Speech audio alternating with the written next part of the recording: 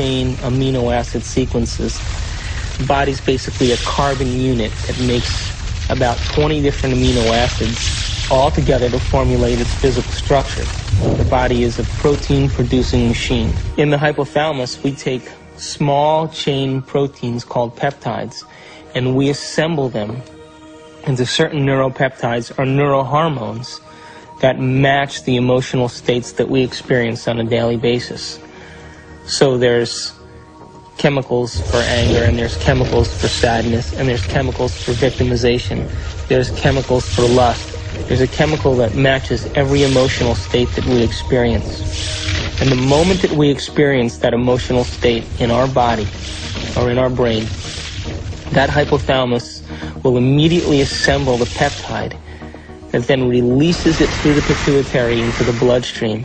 The moment it makes it into the bloodstream, it finds its way to different centers or different parts of the body. Now, every single cell in the body has these receptors on the outside.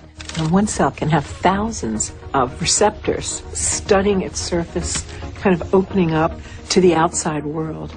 And when a peptide docks on a cell, it literally, like a key going into a lock, sits on the receptor surface and attaches to it and kind of moves the receptor, and kind of like a doorbell buzzing, sends a signal into the cell. It's party time!